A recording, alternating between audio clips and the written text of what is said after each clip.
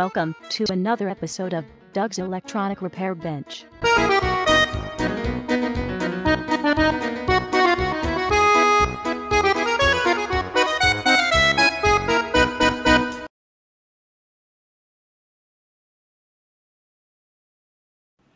Afternoon again, YouTube.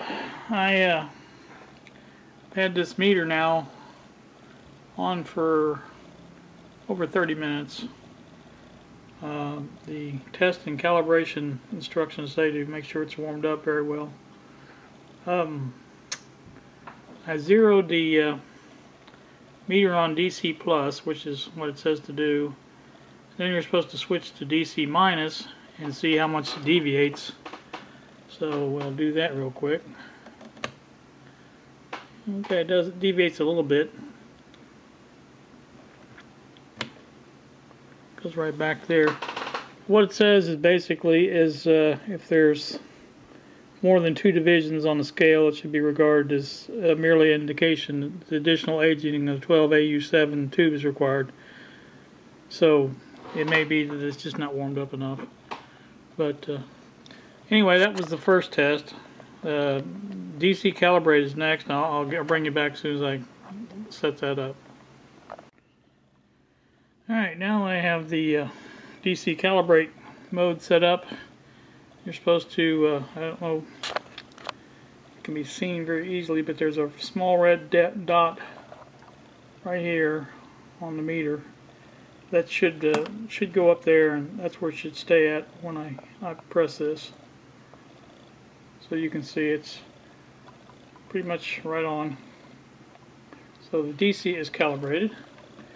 Next is the ohms check. So let me set up for that. Hang on. The ohms test is you first put on ohms. I had to replace the battery, which I had out to use the last test. And you set the ohms adjust to infinity, which it is, and then touch this to the end like that. Let's see if I can hold this and do the camera too. Anyway, there is the reading. It is supposed to be 0, but there's always a little, even in the DMMs, there's always a little bit of resistance there. It's not perfect. Besides that, the end of this probe definitely needs cleaning. It's not very good shape.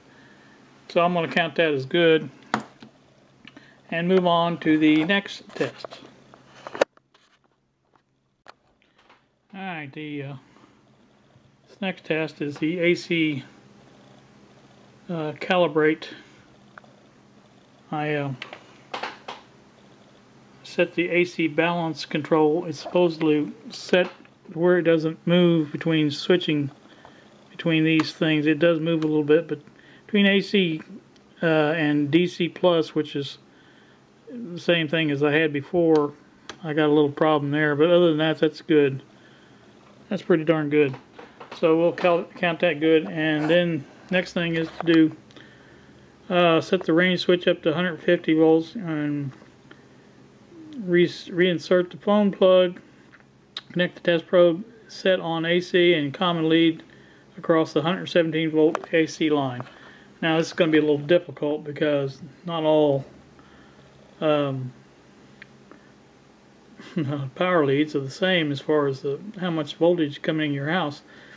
But we can do a little bit better than that. We can take and use the digital meter and get a pretty good accurate assessment of what that is, and then check it with the VTVM. So hang on, let me get back to that.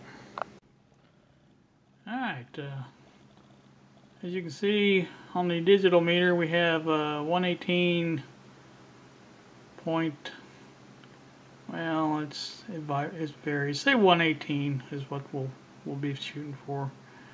So let's unplug that and check it with the VTVM now. Alright, I'm not really sure which, what I'm looking at here. According to what I think is is what I'm set on. I'm reading around 140 volts. That's supposed to be DC volts or I can't see it. Let me read it. AC volts. So that scale is a 150 volt scale. So that's that's just a little off. So we'll have to reset that. It looks like. Let me see what I got to do now. Hang on. I'll check the what it says to do. Alright, now as you can see the meter reads 118 and that's pretty close to what that one says, so I'd say that's pretty much right on. So we're going to count that good, and that concludes the calibration.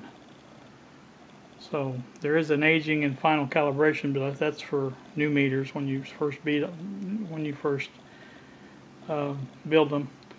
So that shouldn't apply because this one's definitely not new. So anyway, just wanted to run through the calibration real quick on this meter, and seems to be like it should be good to use now. So thanks for watching.